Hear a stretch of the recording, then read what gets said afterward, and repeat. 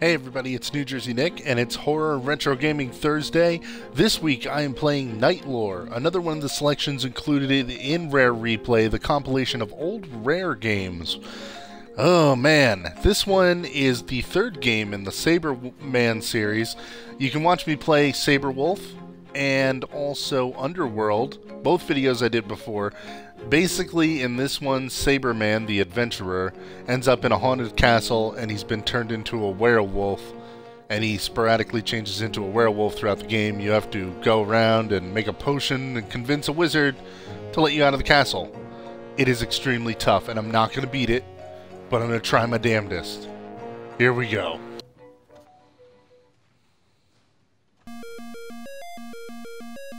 Very cool music for a game from 1984, huh?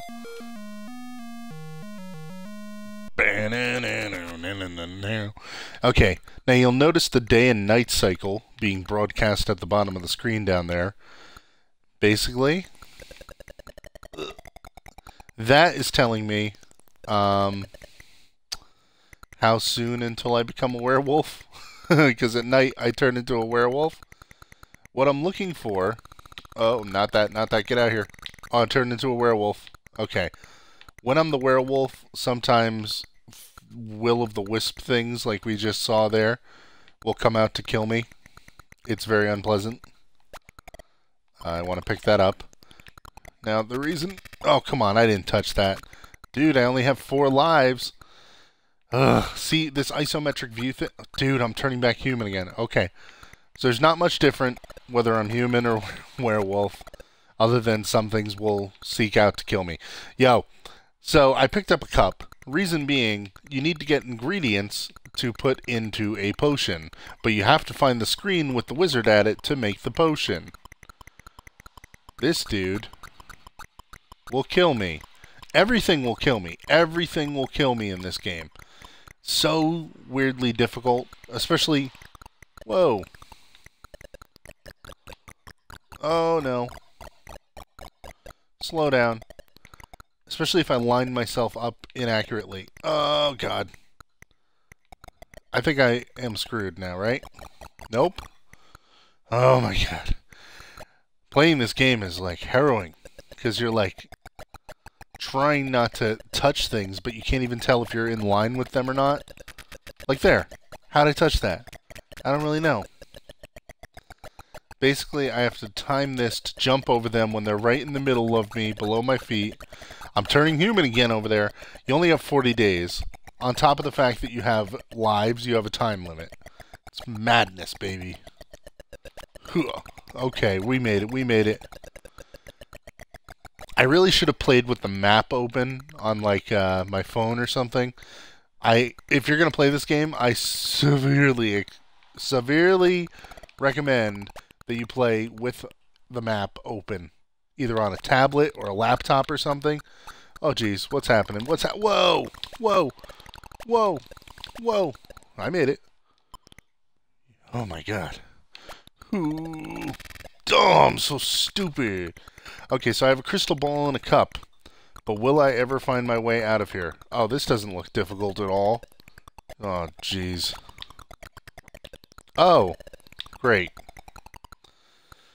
So I have to jump up onto those things and then immediately jump underneath this thing without touching that bouncing ball or the spikes underneath. What was wrong with British people that they wanted to torture children with games like this? I only have 1 life left, so this might be the end of the video already. Damn you, haunted castle and wizard who turned me into a werewolf. Oh, no. Oh, I'm not going over there. I have no lives left. I gotta find another path. Now, in Rare Replay, there is a rewind feature where you can actually rewind and, like... Oh, Jesus. How am I gonna do this? Oh, whoa, whoa, whoa, whoa. There is a rewind feature where you could try and rewind once you mess up horribly. But I kind of look at that as cheating, so I'm totally not going to use the rewind button here today. Oh, what happened? You're kidding. I'm down here to stay. I'm going to have to try and jump over that other thing. Now, Rare, a British company, right? They made incredibly difficult games. That's what I've learned from Rare Replay. All of these games are just so tough. Why? Okay. I'm going to do this. Here we go, guys. Cheer me on. Why? Ugh. I completed 8% of the game, which means I went to 8% of the rooms. Charms collected 0. Rating, poor.